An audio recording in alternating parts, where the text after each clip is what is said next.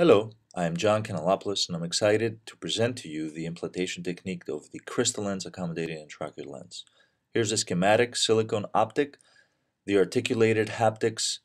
Here a capsular axis of 6 millimeters maximum. It has to be very centered. The lens is being positioned into the specific Bausch & Lomb cartridge with viscoelastic and advanced here.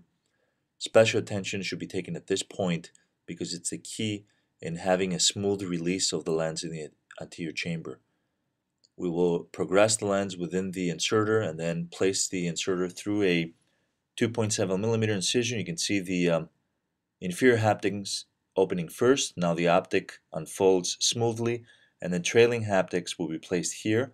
This is a 10 o'clock incision.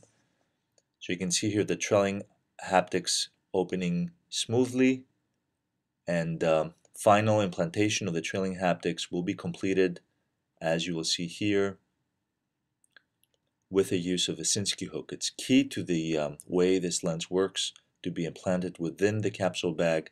The lens will be now centered in the 12 o'clock to 6 o'clock position, as seen here.